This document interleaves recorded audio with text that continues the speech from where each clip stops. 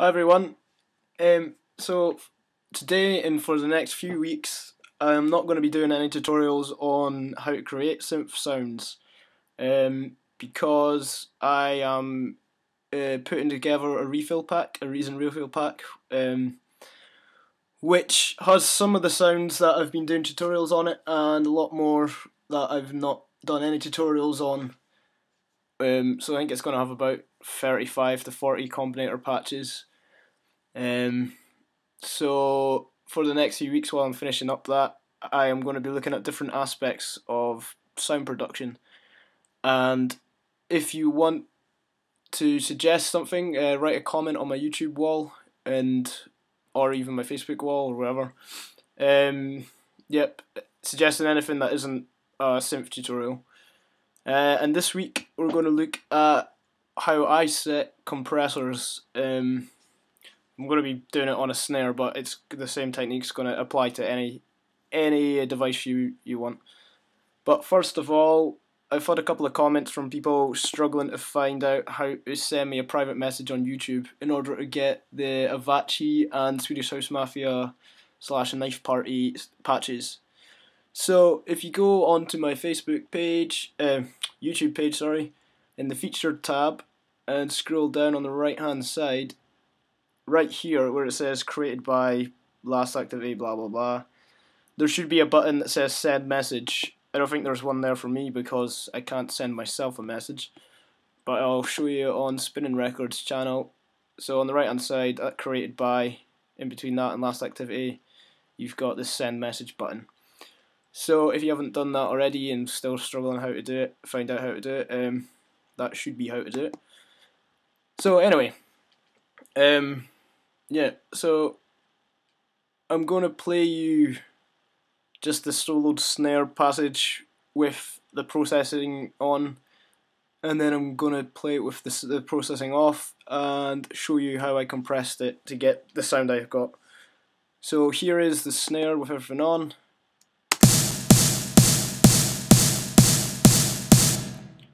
Now just bypass all the effects.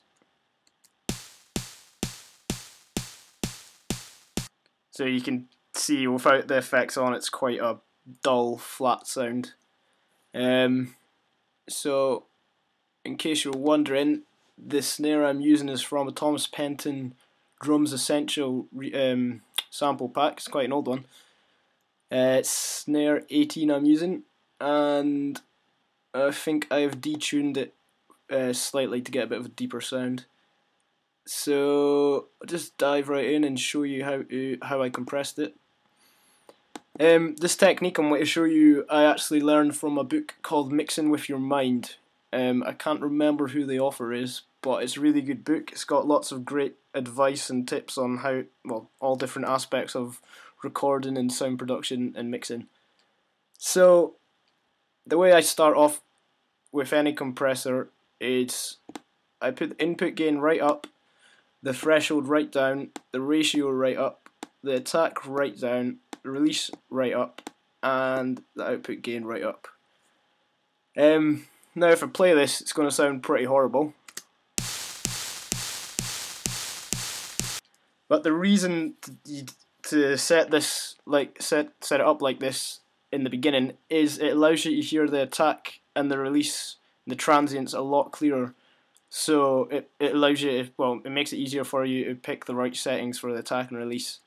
So I'll play about with the attack whilst this is playing so you can hear what I'm talking about.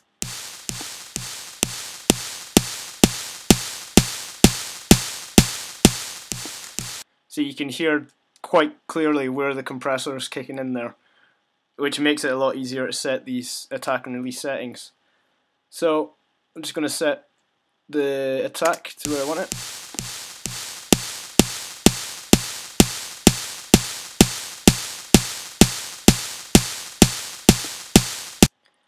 And then next up, I'm going to set the release in the same way. So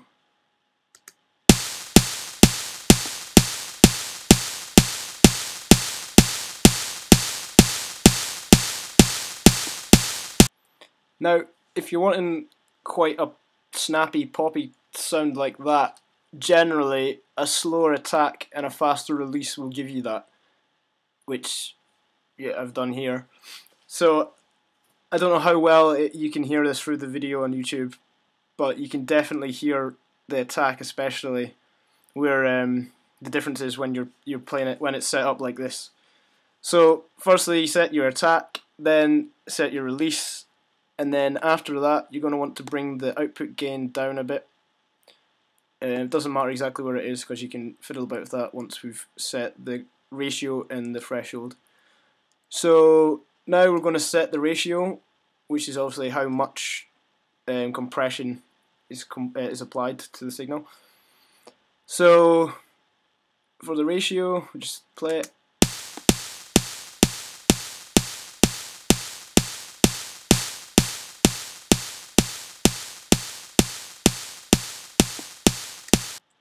Now I've got quite a high ratio here because I want quite a high compressed signal to come out. So set at 8.3 over 1. Yeah. So now we're going to bring the input gain down slightly so it's not really loud when we pull down the threshold. So obviously at a threshold of minus 36, the compressor is basically always on. Now I'm going to bring this down till in my head anyway, I feel that it's a suitable threshold for the compressor to kick in at.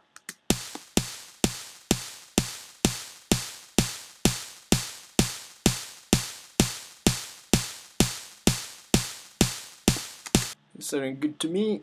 And then finally, the final stage, setting your input and output gain. So if you just center the output gain and input gain, play it and then play around with the input gain firstly.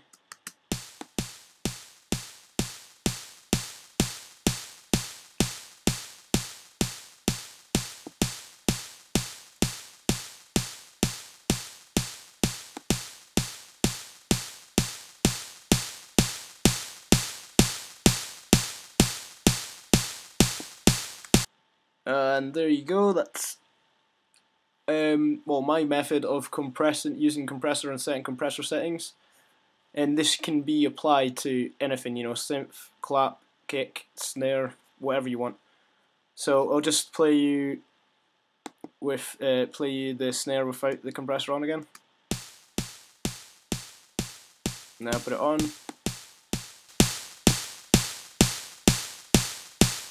So as you can hear, it's a lot snappier and a bit more powerful with the compressor on.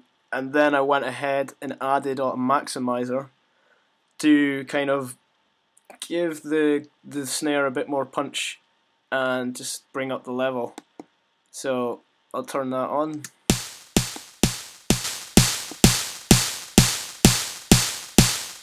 And again with the maximizer, I used similar attack and release settings. So again, a slow attack and a fast release, that combination will give you that snappy sort of sound. I'll show you the difference between a slow attack and a fast attack and a slow release, and see if you notice the difference.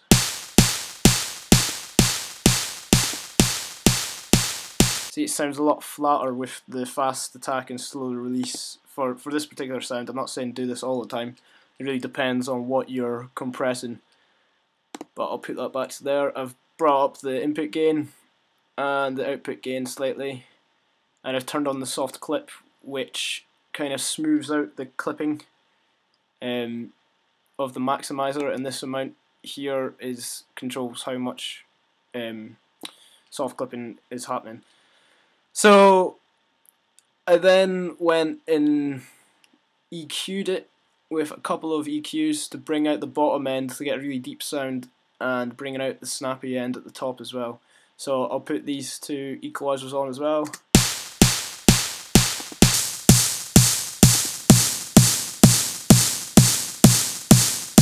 And then the final thing I done was I wanted a really big, deep, snappy snare, so I added a Hall reverb to it.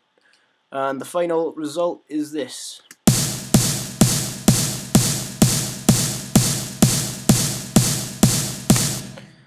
So once more, I'll play with all those effects bypassed.